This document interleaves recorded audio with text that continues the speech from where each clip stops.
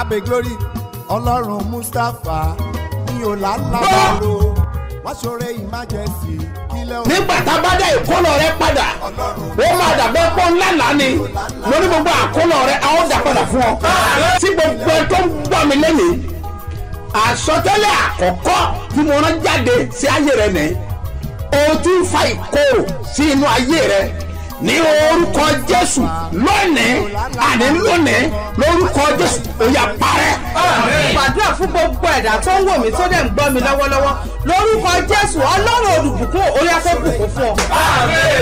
Bàbá mo fọwọ́ rẹ̀ sọ̀yà Ọlọ́run ṣe bí ọba mo fọwọ́ rẹ̀ sọ̀yà mi ò ní jẹ́ kó rò nínú ọdún táwa yìí mi ò ní jẹ́ kó rò nínú oṣù mo wà yìí mo fọwọ́ Ọlọ́run sọ̀yà mi ò ní wà kìsà kẹ́yìn aṣọ.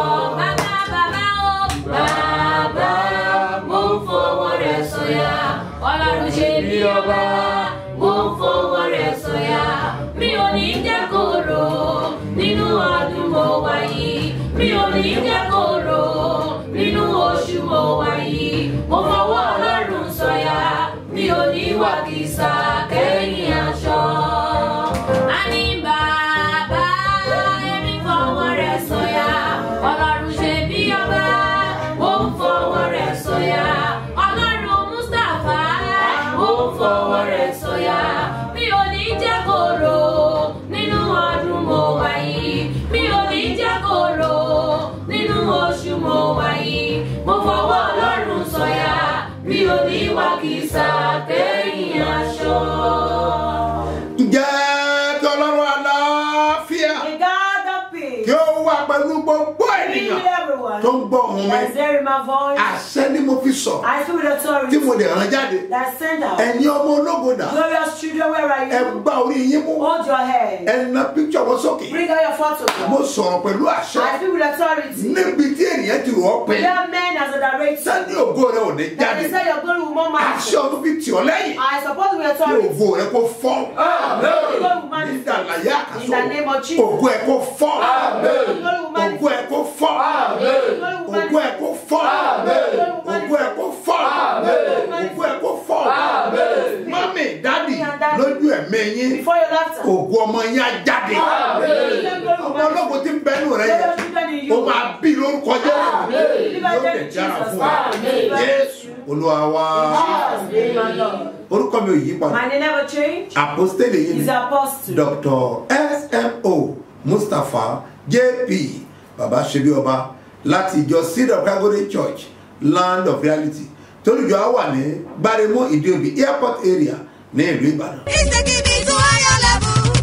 Ẹ̀yin ọmọ Ọlọ́run o. Jésù ẹni tó ń ṣiṣẹ́ agbára. Látọ̀ wọ apọ́sítù S.M.O. Mustapha J.P. Babasebioba. Ó fẹ́ ṣiṣẹ́ ìyanu, ìtúsílẹ̀, ìgbéga, ọ̀nà àbáyọ lọ́sẹ̀ eléyìí o.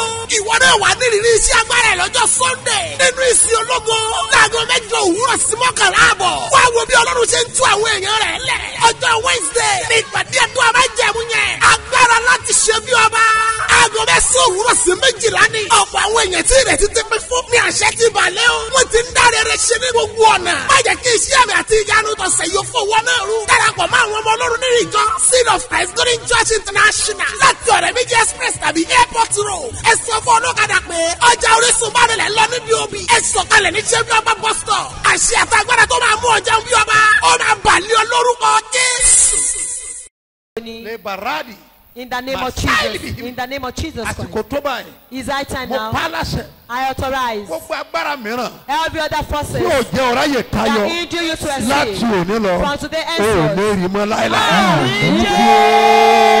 You sin and not forever. Let somebody shout fire!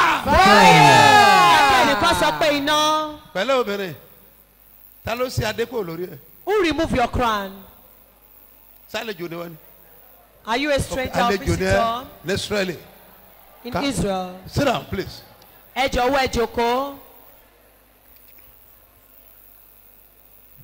Thank you. Are you a visitor? Welcome. Hope you come well. Hope the your people are peaceful. Where do you come from? Where ile? Salafia no wa. Hope they are good. God bless you. Ọlọ́run á bùkún ẹ. Kí ló dé tí wọ́n jẹ́ kó lọ́kọ? Why did they allow you not to have husband? Because adé ni ọkọ. Because husband is a crown. Mọ̀dà ni kí wọ́n sì kú o. And I think that it has been removed. Ẹ̀tọ́ dẹ̀ sì kúrò. And the person that removed it. Abuya ló fi sí. Put it in our armpit. Lèmi ṣe mọ̀ pé. That's why I know that. Báàbù ọkọ. Kò sí ọkọ rárá. Original. Àṣírí kan bẹ́ẹ̀ bẹ́ẹ̀. There is a secret. Ṣé mo lè sọ? Can I say it? Kí n sọ? Bẹ́ẹ̀ni sá. Kí n sọ? Bẹ́ẹ̀ni sá. Okay. It become better when it be pamobere. There is a place where they call where women kept something. Mo wá rí pé. I saw that. Arábìnrin kan lọ mú ìkòkò dẹ̀ fẹ́ kòkò náà. A woman carried a pot and broke it. Nígbà tó fẹ́ kòkò náà. After breaking the pot. Ó dẹ̀ mú tó obìnrin wá. She brought it to her. Ó dẹ̀ di ẹran. And put meat. Ó dẹ̀ ní kó jẹ. And cooked the meat to give to her to eat. Ó dẹ̀ jẹ. She ate it. Bó ṣe jẹ bẹ́ẹ̀. After eating it. Ó dẹ̀ lọ síbi ìpamọ́ obìnrin. She went to there. Oh my God. Ká èrìbì dà ha. In the name of Jesus. Now, ibi tó wá fi pamọ́ sí. Where she kept it. 1, 2, 4, 7, about 27 years ago. Bí ọdún mẹ́tàdínlọ́gbọ̀n. Gbogbo tó yẹ kí ó máa tara obìnrin jáde every month. Every nǹkan oṣù ọmọbìnrin lóṣooṣù. Mi ò rò pé ó lè wáyé. Kò lè wáyé rárá. She has missed it. Má sọkún. Weep no more. Mi ò ṣe menstruation mọ́.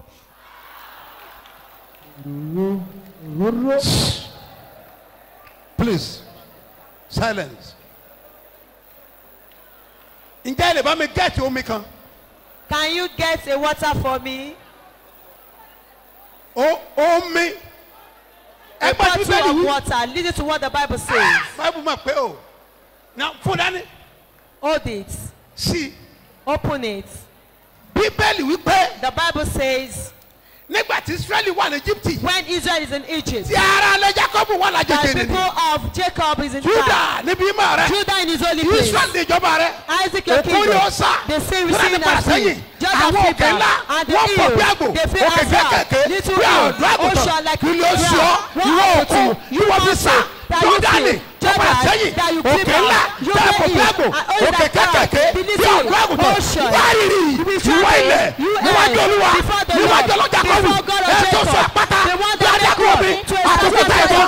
Bí orísun omi. Ètò sọ àpáta. Bí adágún omi. Òkúta ìbọn. Bí orísun omi. Bí ọ̀pá ẹ̀sẹ̀. Bí ọ̀rọ̀ àti bẹ́ẹ̀. Tí ẹ̀mí rẹ̀ wà. Níwájú Olúwa. Ẹni tí èmi tó. Àpáàdìyẹ. Ó yẹ kó di omi bẹ́ẹ̀. Benny. In the name of Jesus. In the name of Jesus. Kalabas. In the name of Jesus. In the name of Jesus. In the name of Jesus. In the name of Jesus. In the name of Jesus. Authority that delay you. We live your life today in Jesus' name. Daddy, no time to take time. Daddy. Wọ́n pe kíní kan ní romi. Sáà máa kẹta ń pè ní romi. Báwo ló ṣe rí? Ó lọ kórí. Tí mo ń jó lórí omi. Tó bá fẹ́ mú kí ló máa ṣẹlẹ̀? Tó bá fẹ́ mú kí ló máa ṣẹlẹ̀? A máa sá lọ. Tó fẹ́ mú adult. Tó bá fẹ́ mú. Mi gbọ́. Bí atẹ́gùn bí afẹ́fẹ́. Bí atẹ́gùn bí afẹ́fẹ́. Or weather. Romi. Daddy, wọ́n ti fún yín ní romi ẹyọ kan ṣoṣo jẹ. They fed you with that thing to eat. Bíbọ́dì ṣe tó yìí. Ìromi tíntìní yẹn ni wọ́n fún yín jẹ. That little insect, that's what they fed you with. Bíbọ́dì kò gbádùn. Lára ìromi. Part of that insect. Mo rí wọn kọ Moses. I saw they wrote Moses. Wọ́n dẹ̀ kọ́. I wrote it. Gàdàgbà. Boldly. Sára pépà. On the paper. Wọ́n fi wé. To wrap it. Ha. Ha! Wọ́n kọ́ Àlàbá. They wrote Àlàbá. Wọ́n fi wé.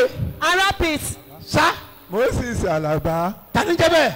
Moses Àlàbá. Ta ni jẹ́ bẹ́ẹ̀? Èmi ni mò ń jẹ́ bẹ́ẹ̀. Gbogbo ogun tó jà mí ní kọ̀kọ̀ àti èyí tó jà mí lábẹ́rú. Èdùmọ̀ ẹgbẹ́ mi lè pè gbogbo wọn. Ó tóbi dé. Wọ́n gbà mí lálejò. Dádì, gbogbo ibi tẹ́ ẹ bá dé láyé. Wherever you been in life. Bẹ́ẹ̀ bá délé wòlíì. If you go to prophet. Bẹ́ẹ̀ bá délé àfà. If you go to an afar. Bẹ́ẹ̀ bá délé babaláwo. If you go to an herbalist. Bẹ́ẹ̀ bá ọ̀dọ̀ àríran. If you go to wọ́n á the sọ fún yín pé ọ̀fà ń bẹ lára yín. They will tell you there is arrow in your body. Ọfà wà torí ọfà náà mi wá. Ọ̀fà wà ń bẹ. Ọfà wà ń bẹ torí ẹ̀mí wá sí Babasebioba. Ẹ̀yin ẹ̀mẹ̀ pọ́fà wà ń bẹ. Mo ti náwó mo lo oògùn mo ti lọ wọ́n ní ṣe abẹ ni wọ́n ti ṣe abẹ rọ ní gbọ́ àwọn tó ṣe tán wọ́n ní tún padà ṣe. Mo ní kò sí wọn ọjọ́ Babasebioba tí ń gbọ́ lórí afẹ́fẹ́ àfi kí n lọ́ọ́ fojú kàn ìdí tó gbé mi wá nìyí. Professor. He said he has been around. Omijé ojú mi ń bèrè àánú rẹ̀ bàbá. Ojú rere wò ní Ọlọ́run mi. Àráyé retí ohun tí màmú bá lọ́dọ̀ rẹ̀ bàbá mi mọ́. Ọdún yìí lọ, oṣù yìí lọ. Omijé ojú mi ń bèrè àánú rẹ̀. Now, Ní báyìí, wọ́n ti gbìyànjú. they've tried. Ní gbogbo ọ̀nà. In all ways. Wọ́n ò rí ṣe. They could not do Wọ́n it. padà sọ hospital. He went to hospital. Wọ́n ṣe operation. They did iṣẹ́ abẹ. Wọ́n ò tún rí ṣe. They did not see. Kí ló ń ṣẹlẹ̀? What's happening? Ta ló wá ń díẹ̀? Who is behind this? Kí ló mú síbẹ̀? What put it there? Agbára kan ni. Is a process. Tí agbára bá ń yọ ọ́ lẹ́nu. Is a process is Ó abuse ti helping pàtó you. bá tó pẹ̀lú pàdé tó ní agbára. Until when you have the one that is Ìwé tó fighting. fi nǹkan sí ọ. Show me that the one that affects your Ọjọ́ tó bá life. pàdé tó lágbára jù The lọ. day you have the one that is stronger than the one that is the day you are free. Now, listen to me. Tẹ́tí bẹ̀lẹ̀ jẹ́. Bàbá ìwà wá báyìí. Ṣé bí ọba ló wá wá? This man come to see Ṣé bí Ṣebíọba. ọba ọ̀dẹ̀ lè ṣe? Ṣebíọba cannot do it. Ẹni tó pè mí ló lè ṣe. The one that called me that can do it. Jésù mi lè ṣe. Jesus that can do Ẹni it. tó ní agbára láyé. Jésù. Ó ní agbára lọ́rùn. Àṣà àti pọ́pẹ́. Àṣà àti bẹ̀ni ayé. Àti ti ọ̀run. Àpawọ́pọ̀. Àsìkò nìkan. Ìbẹ́ẹ̀lì wípé. Èmi ni Ọlọ́run. Mo fún yín ní agbára. Nítorí náà, mo sọ̀rọ̀. Nítorí àwọn ikọ̀. Òróró Ọlọ́run. Àti agbára rẹ̀. Tó wà lórí òkè yìí. Láti òní lọ. Mo bá wí. Ìwọ ọ̀fà náà. Mo lé ọ jáde. Lójú kọ bàbá. Sọ́mọdé wa. Dálẹ̀ bí. Out. Out.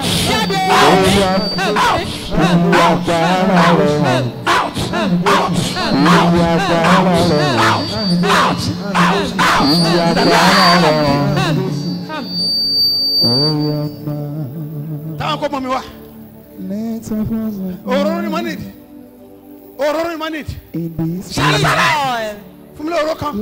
Give me a bottle of oil. Down. Hurry up. Fún mi lé òróró kan. Òróró tó máa wọnú àgọ́ ara yẹn. Kò ní ọ̀fà sí mẹ́mọ́ báyìí. Bọ̀ kò ní gbọ́mọ́ láyé. You will never hear it again. Sálẹ̀jọ yìí ni yín ni sá. Are you a visitor? Àlejò ni yín. He's a visitor. Láti gangan lẹ́tí wá. Ẹ kí wọn lé. Ẹ wá sọ fún ọ pé You tell them. Jésù ti tú yín sílẹ̀. Jesus has set you Àwọn tó free. ṣiṣẹ́ náà. The people that Ká lọ did it, túra mú. they will Torí pé prepare. àpò yìí ti tàdí mẹ́yìn. Ó lọ máa gbára wá. Mo ní bẹ́ẹ̀ sẹ́dá 1, 2, 3 oṣù kejìlá. Mo gbọ́dọ̀ dé ọ̀dọ̀ Babasebioba. Èyí lọ gbàgbára iná wá. Gbogbo àwọn tó ń yọ mí lẹ́nu. Èyí máa fi fáyà hàn. Pàtàkàrà Ọlọ́run dé ní ọjọ́ Pẹ́ntíkọ́sì. Ṣàìfojú sọ́nà parí torí wọ́n rí ẹni gbólóhùn agbára agbára Olúwa agbára Olúwa agbára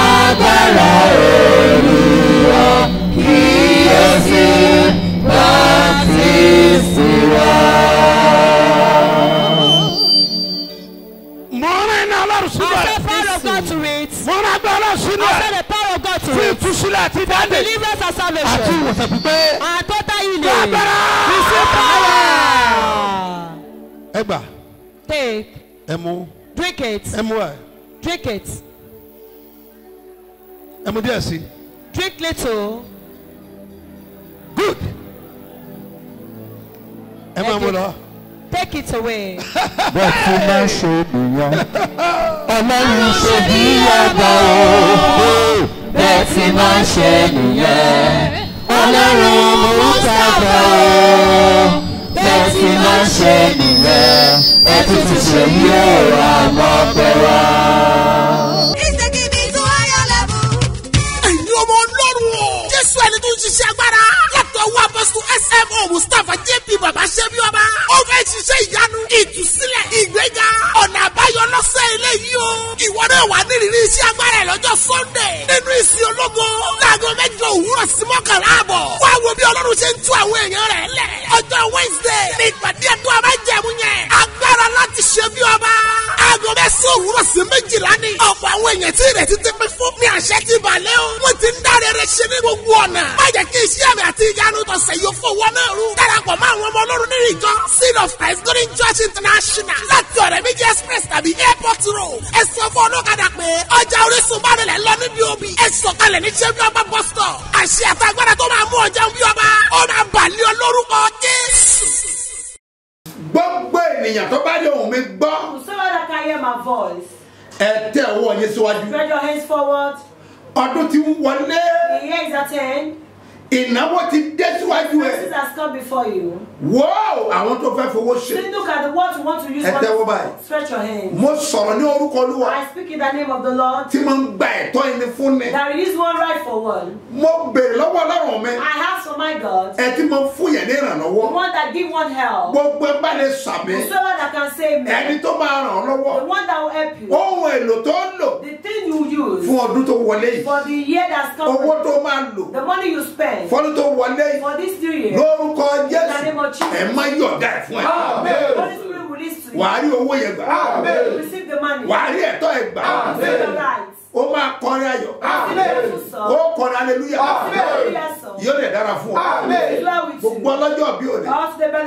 Ó ní wedding anniversary. And the people celebrate when Wọ́n kẹlẹ̀kùn àánú fún there is ọ. knocking at the door of Àti ojú rere. and favor. Ọlọ́run yọ̀ọ̀dá ẹ̀ fún ọ. God release it to you. Ayé ẹ̀ máa fọ̀. God will speak. Ìgbéyàwó yẹn á sọ̀rọ̀. God will speak. Ìgbéyàwó yẹn á sọ̀rọ̀. God will speak. Gbogbo àbùkù ìgbéyàwó yẹn ọ̀run mú kúrò. Take away report from your Àbùkù marriage. tí ń bẹ́ẹ̀ náà yẹ ọ̀run mú kúrò. Take away report from your Ọ̀yà life. wọlé ògo tuntun. Move it to new glory. Ayé rẹ̀ kò fọ̀. Let that will manifest. Wàá dẹ̀ ṣe bí ọba. Happy birthday and happy wedding anniversary. Gbogbo ẹ̀ tẹ́ máa ń kẹlẹ̀kùn ayé. All of knocking at the door of Tẹ́ joy. ẹ̀ kẹlẹ̀kùn eré. Knocking at the door of Ọlọ́run goodness. mi sílẹ̀kùn ẹ̀. My God open it. Wàá dẹ̀ ṣe bí ọba.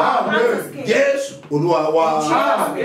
Yà, gbogbo ẹ̀yin ọmọ ológo All yìí. the glorious children, Ibi tó bá ti wà. wherever you may be, Can make sure pé ó wà nínú ẹ̀mí. make sure you're in the spirit. Darapọ̀ mọ́ wa nínú ẹ̀mí. Connect with us in the spirit. Jájọ sọ̀rọ̀. Let's speak. Jájọ sàṣàrò. Let's Jájọ gbàdúrà. let's pray. Ẹ gbọ́ mi sà. This is Nínú àṣàrò ṣíṣe. in meditating, Nínú àdúrà gbígbà. in prayer. O gbọ́dọ̀ rí tiẹ̀ mú. You must make yours. Ẹ gbọ́ mi sà. This is Mo sọ nípa àwọn program wa tó ń lọ I lọ́wọ́lọ́wọ́. talked about our ongoing program Nínú àwọn churches wa. in our branches. Mo sọ nípa ẹ̀. I talked about Mo dẹ̀ sọ nípa ti òní Thursday. I mentioned about today Gbogbo church Thursday. wa tó wà All lẹ́kọ̀ọ́. our branches in Lagos. Pátápátá. All. Yàtọ̀ sí àgbàdo ọjà. Except Abadoja. Ni wọ́n máa ní program That we have the ní program àyájọ́ òní today tó ṣe pàtàkì. is very Tí a máa important. ṣe every Thursday. That will do every Ní Thursday Sàgámù. in Ó Shagam. wà ń bẹ̀. Is Ẹ there. gbọ́ mi sà. This is Wọ́n bá wà ní gbòòrò Sàgámù. You very Ẹ má Shagam. gbàgbé o. Don't forget. Àkànṣe àdúrà A ní. special prayer. Àti ní àṣeéṣe. And Asheshe.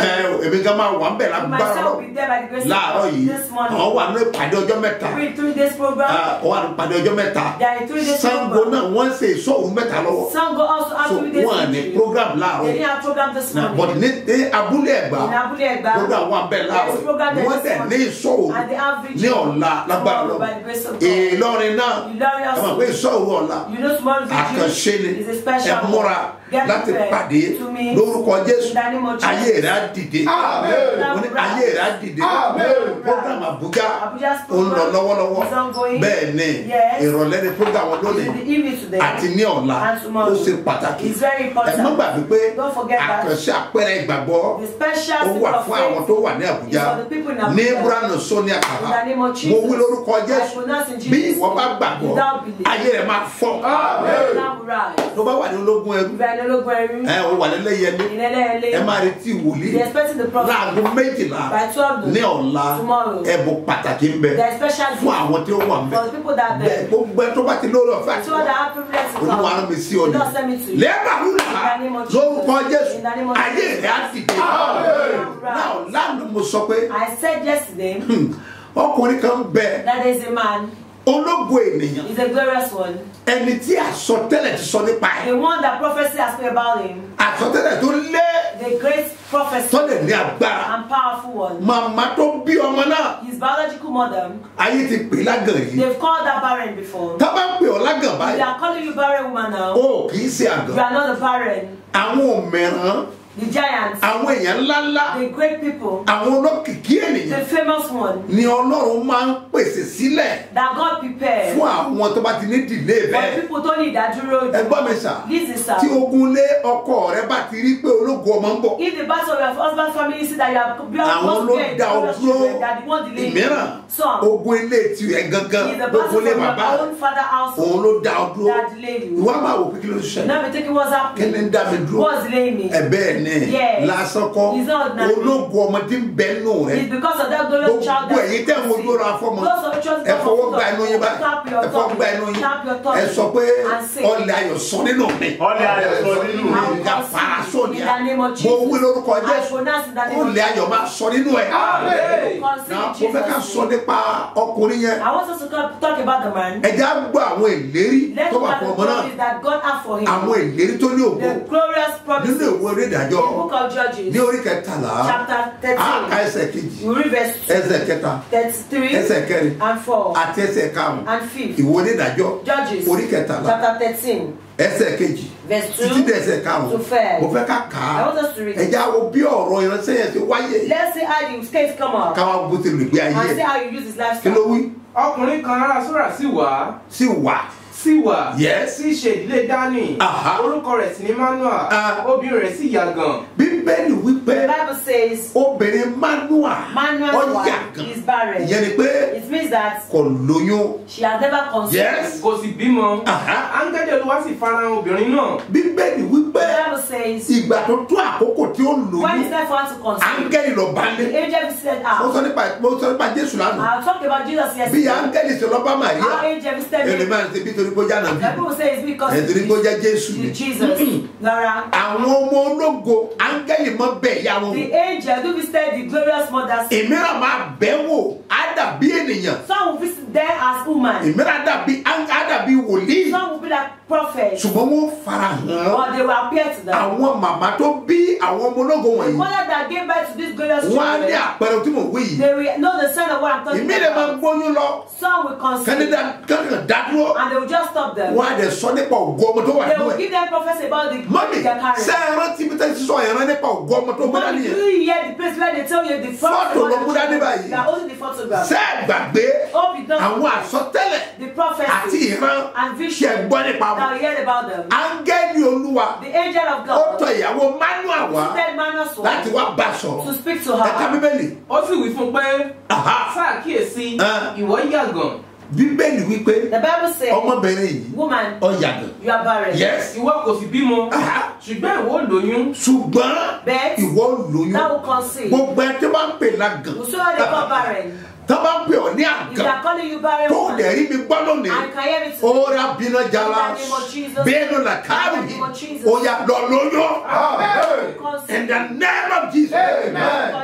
Mo máa ṣe prayer fún àwọn tí ojú ra fún mi. I will pray for those trusting the fruit of the womb. mo máa tọ́ yín sọ́nà. I will guide you. bá a ṣe máa rìn. I will embark on it. You must conceive. Listen, sir. tí obìnrin ò bá tí ì lóyún. If a woman is not pregnant. ó máa dàbẹ́ ni pé kò rí ayé wá. It should be as if she has not come to the world. ó máa dàbẹ́ pé ibùjókòó yẹn ò tí ì bọ́ sí. It should be as if she is not enjoying her marriage. ó máa dàbẹ́ pé ẹnìkan bọ̀ wá lé jáde. It should be as if somebody is coming to pursue her. irun wa máa kanra. Such they will be. irun wa máa bínú sọ́kọ. They will get angry to their husband. irun wa máa bá ọkọ jà. So they will quarrel with their husband. inú wọn ò kì í dùn. They will not be happy. wọn kì í láyọ̀ dalẹ̀. They don't have joy to. wọ́n lè máa rẹ́yìn lọ kankan díjú lẹ̀ They will something they will just frown. torí kẹtẹ pass through. Because of the tongue like ọjà. ó korò púpọ̀. It's very bitter. tóbìnrin bá wọlé ọkọ. If a woman is married and she is not pregnant. àwọn ká tilẹ̀ lóyún. Some people will even get pregnant. but wọn à ní bí ọmọ yẹn. But they will not bear the child. àwọn ká bí ọmọ yẹn. Some will bear the child. ọmọ yẹn ò lè ní dúró. That child will not. mi ò mọ tó dojú kan. I don't know the one. àmọ́ mo sọ fún ọ pé ọlọ́wọ́ á dá ọlọ́run.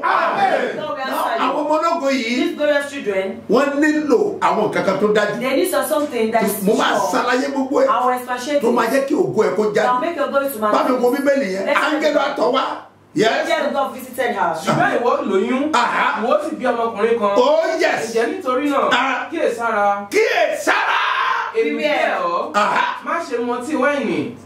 Mama lé wọ tiẹ̀. The mother had his own forbidden thing. Nígbà tó bá gbé ọmọ yẹn sókè. When she carried the baby in his womb. Má mu wáìnì o. Don't drink wine. Ọmọ yẹn ò fẹ́ alcoholic. That baby don't want alcoholic. Ọmọ yẹn ò fẹ́. The baby don't want it. Mo máa sọ̀rọ̀ nípa yẹn. I'll talk about yes. Tàbí ọtí líle. Má sì jẹ ohun àìmọ́ kan. Má jẹ ohun àìmọ́ kan. Don't eat unclean things. Yes. Nítorí kíyèsí. Ìwọ lóyún. Wà lóyún. Ìwọ sì bí ọmọkùnrin kan. Kí abẹ kí ó má ṣe kàn án ní orí. Èèwọ̀ tọmọ yẹn ni pé abẹ ò gbọdọ̀ kàn án ní orí. Yes. Nítorí násìrì Ọlọ́run ni ọmọ náà. Nítorí násìrì Ọlọ́run máa jẹ́ ológo ọmọ ni. Yes. Láti inú wá. Láti inú wá. Òun bẹ̀rẹ̀ sí gba Ísírẹ́lì ní ọwọ́ àwọn Fílístínì. Òun ló máa bẹ̀rẹ̀ sí gba Ísírẹ́lì lọ́wọ́ àwọn Fílístínì. You really want to save the Israelites from the Philistines? Ẹ máa bá yẹn. This is that. Ẹni tó máa gbọdún léde. The one that will save the whole country. Lọ́wọ́ léde ọ̀tá. From the nation of the enemy. Ẹ gbọ́ àwọn ìgbérí ńlá. This is to all these prophecies. Àwọn àsọtẹ́lẹ̀ tó lágbára. All these prophecies. Ẹgbọ́n mi sà. But this is sir. Kí ló ṣẹlẹ̀? What happened? Ǹjẹ́ ó padà ṣẹlẹ̀? Was it fulfilled? Ìgbà tó ṣẹlẹ̀. When it was fulfilled? Kí ni ìgbésẹ̀ wo lọkùnrin yẹn gbé? What is the step it took? Ṣé wọ́n ti sọ fún pé? And they told him that. Ọmọkùnrin yìí. This young man. Ọmọkùnrin yìí. This young man. Gbọ́dọ̀. You must. Jẹ́ kí wọ́n gẹ irun orí rẹ̀. Not cut your hair. Wọ́n gbọ́dọ̀ gẹ irun orí rẹ̀. Yes, must not touch your hair. Kálọ́lá. We'll read it tomorrow. Torí pé because ìṣẹ̀lẹ̀ tí ìṣẹ̀lẹ̀ tọ́mọ ológo. The thing that happened to those children. Ká ẹ̀mí lára. Tó mọ fún mọ́ dàbẹ́ pé mo mọ kanra yìí lọ́rọ̀. I'm very panicked because of their case. Àwọn ibẹ̀ ládé yìí. That is where we have. Gbọ́mi sà, àwọn tí ìjẹ́ kí lè rí oṣẹ. What make glory not to tí be filled? ìdógó yọ. That make glory not to manifest. Those are those things. Ìyẹn lè máa pọ̀ ní òyìnbó ògo. That is what I call forbidding of glory. Ìgbà mìíràn máa pè ní èèwọ̀ I àyẹ̀mọ́. call it taboo of destiny. So a ní láti gbàdúrà. We need to pray on it. Màá wá tọ́ ẹ sọ̀rọ̀ lọ́nà. I will guide you to àwọn tó o gbọ́dọ̀ ṣe. what you must do. Tẹ́wọ́ ẹ̀ báyìí. Spread your hands. Ẹni báwùrà. In the name of Jesus. Mọ́mí. Mommy. Daddy. Daddy. Ẹ dìde dúró. Stand on your feet. Ẹ na fọ́tò yẹn sókè. Lift up your photograph. Ọmọ ológo yẹ. Glorious Ó yá child. dìde dúró. Stand on your Ó feet. wá pariwo You gan. now shout. Orúkọ Jésù In the name of Jesus lẹ́kọ̀ọ́. Wà á wá pè é mọ́. The Holy Wà á máa Spirit. pariwo. You shout. Wà á máa pariwo. You shout. Olúwa. Lord. Ògo mi o. My glory. Ògo mi o. My glory. Ẹ gbé jáde. Bring it out. Ó yá dùá. Orúkọ Jésù.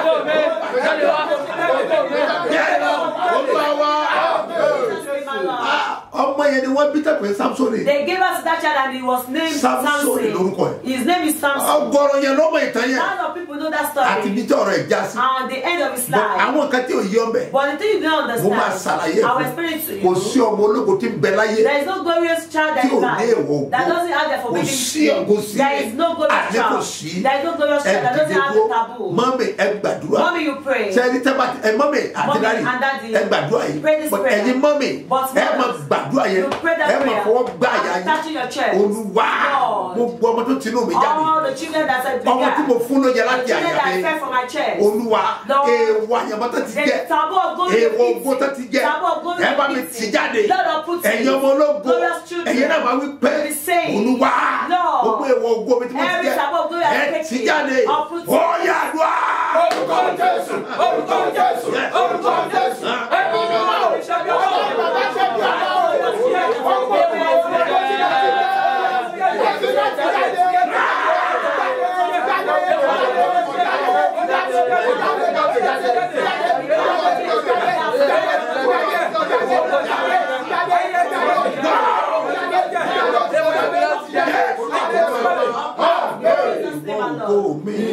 Padà wálé wá jọba. Ìwọ ògo mi. Padà wálé wá jọba. Ògo òwúrọ̀ kó má ṣe dọ̀sán mọ́ mi lọ́wọ́. Ògo ọ̀sán o kó má ṣe dàṣálẹ́ o. Ìwọ ògo mi. Padà wálé wá jọba. Gbogbo ẹ̀yin ọmọ ológo. All the glorious children. Ọlọ́run á ràn ọ́ lọ́wọ́. Mọ́mí ẹ ránṣẹ́ sí àwọn ọmọ yìí. Mommy send for your children. Kí wọ́n bẹ̀rẹ̀ àwẹ̀ lọ́la. To start fasting tomorrow. Ẹ bẹ̀rẹ̀ àwẹ̀. Start fasting. Ẹ bẹ̀rẹ̀ àwẹ̀. Start fasting. Òní yìí ní agbára. Today is powerful. Ọjọ́ keje. Seventh day. Ọjọ́ keje. Seventh Oṣù day kejìlá. of the 12th Ìgbẹ́ tó month. dá yàtọ̀. It's different.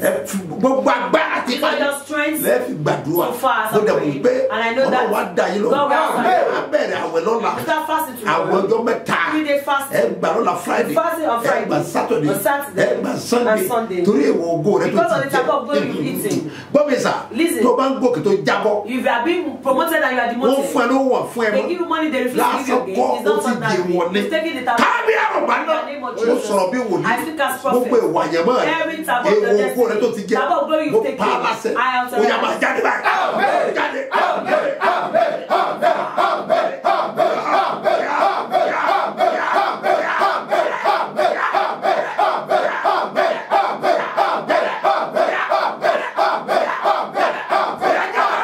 Name of Jesus. Ayé rà fọ̀. Wà á dẹ̀ ra ànúgbà. O ní ọjọ́ keje. Today is Sunday. Tó o bá ti san ọrẹ You are máa not paying jẹ your covenant offering. gbogbo tó bá ná Whatever pátá let's ẹ̀jẹ̀ wọn náà pursue. yé bẹ́ẹ̀ ni Yes. ní àwọn àkànṣe àdúrà wọn Because of this special prayer, ó ṣe pàtàkì o it's very important. bẹ́ẹ̀ ni Yes. ẹ fi ọrẹ májẹ̀mú ẹ fi sọrí kankan Use your covenant ẹ to fi ask for sọrí something. kankan Use it to òní ask ọjọ́ for keje something. Today the seventh èyí day. bá ná ọjọ́ náà Whatever cost them, bẹ́ẹ̀ ni lágbá ọlọ́run máa wà ní By the grace àṣẹ of God, be ẹ̀yin tẹ́ bá wà patient. láṣẹ Those of you in ẹ̀jẹ̀ àjọ Nigeria, pàdé lónìí let's meet today. ẹ̀jẹ̀ àjọ pàdé Let's meet ó today. máa ní agbára Let's be powerful. yúnà bàtò In the name of lórúkọ Jesus. Jésù In the name of wà á rí Jesus. àánú gbà gbogbo programs wa tẹ́ bá lọ All our bẹ̀rẹ̀ programs ẹ that kó go àwọn today, pictures go yẹn along with our photographs. ẹ̀yẹ wọlógo ẹ fara hàn Let us bẹ́ẹ̀ share your- ohun go there. gbogbo ní àkókò wa There is time for fún everything. olúwa rán mi níṣẹ́ Let us send a message. àdébà jẹ́ And I will deliver iṣẹ́ the tó olúwa rán message that God bẹ́ẹ̀ has sent lórúkọ me. Jésù In the name of ayé Jesus. rẹ̀ á dìde Amen. ìránṣẹ́ yìí dáàdì They- ó ní mi tí ìbámu sọ ní má The jẹ́ man mi said he has never compared his ó ní covenant ó ní offering. oṣù yìí He said, but this ó ní mo month gba ẹ̀rù sókè that he was pregnant. pé kò san olóòdù ẹ̀sẹ̀ náà lè That I sẹ́kọ̀ should pay that he paid on the ó second. ní dáàdì He said that olóòwò mọ̀pọ̀ náà dára they don't pé know that God is so ó good. ní àṣírí ti fẹ́ tú tán He said he wants to be ó exposed ní on bọ̀tọ̀ his náà grace. bu àṣírí But yìí God help him owó out. tó ló kọ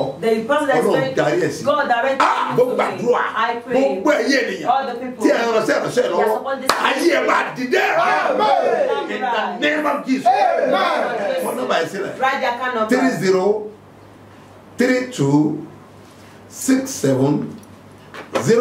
3032670285 bọ́lẹ̀ kan sí Yet again.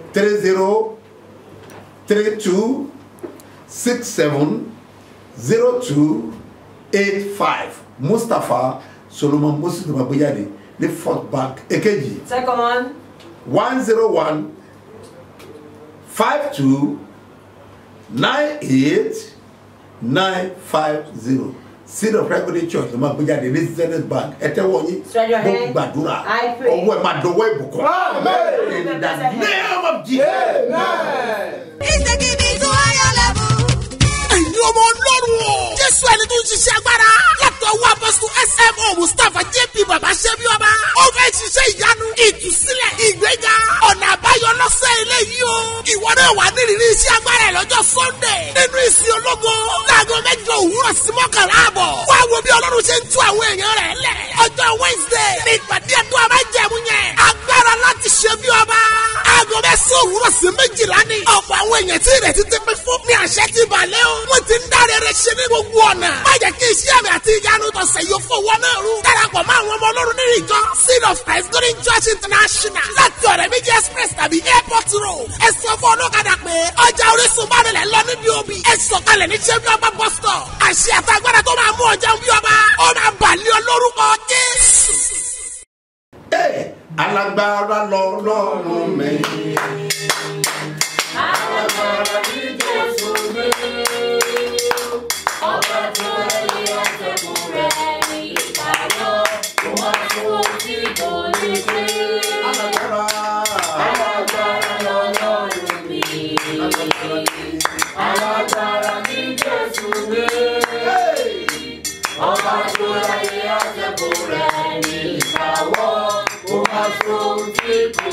Gbogbo ẹ̀yin tẹ́ ẹ retí ẹ̀rí. Ẹ̀yin tẹ́ ẹ retí ìyanu. Àmì ẹ̀ ó ṣe pàtàkì. Ní orúkọ Jésù, ó yá gbá ìyanu rẹ. Ok, ó yá gbá ìyanu. Gbá ìyanu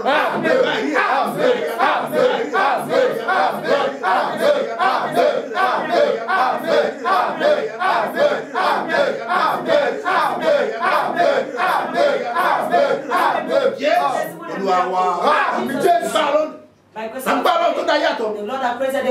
Láago mẹ́jọ láàárọ̀ yìí. By 8 a.m. this morning, there will be program. Ní gbogbo àwọn branches wà. In all the Tó wà nílùú branches. Èkó. In Lagos. Tó bá wà ní Access. If you are in Asheshe. Ó wà ní Jabutu. Jabutu. Bíi Jabutu transformer yẹn. Jabutu transformer. Yá pàdé mbẹ. Let's meet there. Lágbára lọ. By the grace Ó of máa ní God. agbára. It will be powerful. Màá wà mbẹ. Gbogbo ẹ̀ tó bá wà mbẹ pátá. there. Màá fún ọ ní ẹ̀bùn. I'll give you a gift. Tó bá wà ní Bàfòmùwé. If you're in Bàfòmùwé, máa bọ̀ mbẹ. come down. Kájọ pàdé. Let's meet. Kájọ gbàdúrà. To pray. Ọ̀rọ̀ ẹ̀ gbọ́dọ̀ gbọ́. Your king must be set Ìtẹ̀ free. gbọ́dọ̀ yí Your padà. story must change. Olúwa rán mi sí ọ. The Lord sent me to Ní you. ọ̀la. Tomorrow. Àwọn pàdé. We now meet Ní ológun ẹrú. at Ológun Ó Ẹrú. máa ní agbára. It will be powerful. Ìgarabanu. In the name of Jesus. Ẹ̀núrú àmàtà. In the mighty name of Lórúkọ Jesus. Jésù. In the name of Ayé rẹ̀ á dìde. Ológun wà lólógún ẹrú. Àti agbègbè ẹ̀ pílánì àjò ìrọ̀lẹ́. Plan your journey Aago tomorrow. méjìlá By ni a máa pàdé. Lórúkọ Jésù. In the name of Wàá rí Jesus. ànúbà. Spread your hands. Tó ń gbà lọ́wọ́ ẹ̀. God has Ayé taken òfin away balance. from you. Ó yá gbá. In the name of Jesus. Wàá dẹ̀ ṣe bí ọba. Kó o rà jáde. Ìràwọ̀ rẹ̀ á tẹ̀. Ó ti rà ànúbà. Jésù Olúwa wa. Nílé ológo bàbá. Dákùnbà mi sílé, ojúmọ́ sí mi lọ́dọ̀ rẹ̀ ò bá tètè mi lórí. Ilé ológo bàbá, dákùnbà mi sílé, ojúmọ́ sí mi lọ́dọ̀ rẹ̀ ò bá tètè mi lórí. Bless àpẹẹrẹ bàbọ̀ yẹn. I bless a symbol of Mo faith. rí bọ́ inú bú ẹ̀jẹ̀ Jésù. Lórúkọ ọ̀run kò yá àsì. Ó yá gbàgbára. Ayé kò di ọ̀tún. Mọ́mí ọmọ rẹ ológo yẹn lójú ẹ̀mí rẹ ògo ọmọ náà jáde. Jáde ọmọ ológo yẹn lójú ẹ̀mí rẹ ògo rẹ jáde. Ìwọ ọmọ ológo yìí gbàgbọ́ ògo rẹ máa jáde. Àti bẹ̀rẹ̀ àwọn ọlọ́la o ò ní mísì ẹ̀. O ní tírídẹ̀ tó o ní mísì ẹ̀. O ò ní dísàpọ̀jẹ̀. O pẹ̀ tó ẹ̀ tó hà. Àgbà fún the name of Jesus. Hello. Yes, sir. Sọ́ọ́lì gbàdúrà. Can you pray this prayer? Tẹ́ bá ti ń gbà àwọn yẹn lọ́la. As a fasting tomorrow, ẹ fi kún àdúrà yín. add it to your prayer. Ogun lé wa tí ò fógun lé wa. The battle of our house that don't want glory. Ẹ mú kúrò.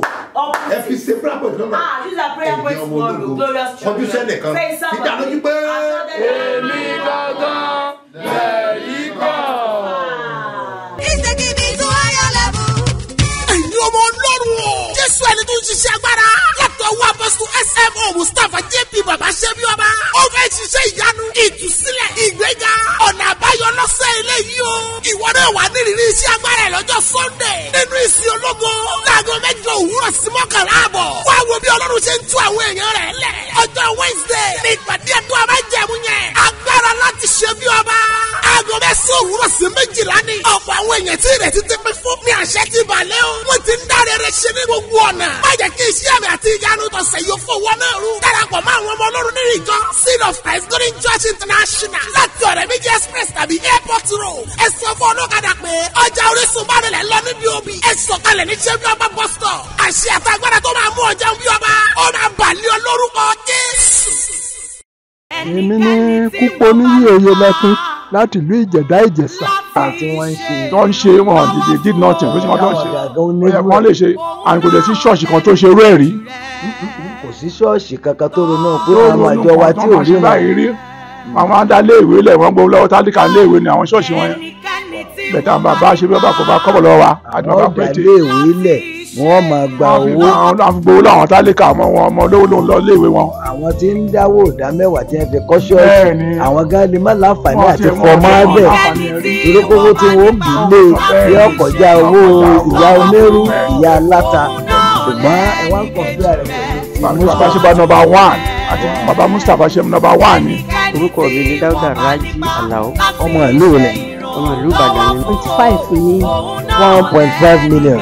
òun ni wọ́n bá ń jẹ́ ti ẹsẹ̀ artificial tiẹ̀ tí wọ́n wá padà fún ọmọ yín Ọládẹ̀jọ àbíkúrò pé kí Ọládẹ̀jọ Olúwakẹ́mi Florence. ìlú lọ́nà ẹsẹ̀ tí a. ní kankan kò wọ́n tún jẹun wọ́n tún fún lóúnjẹ ẹ̀mẹ́ta. àìṣèpàdé olóṣì kò jẹ́ àmọ̀gá àwọn iṣẹ́. ta ló lè mú bànújẹ́ kúrò láyé ẹni kò sí o àfọlọ́run ṣe bí ọba. àtàpá àti ẹsẹ̀ tí a wá ń wò ní ìsìn ìlú lọ́nà yín. kọ̀mọ̀nà mi ní nǹkan kan. fún wọn ló jẹjẹ fún wọn ló mímú àwọn tó ṣàìtó fún. Ìdùmarè gbogbo nǹkan táwọn ọmọ bá ń fẹ́ ìrọ̀rùn ló máa bọ́ sí wọn nímọ̀ ìṣòro lágbára Ọlọ́run lágbára Ìdùmarè mo dúpẹ́ o.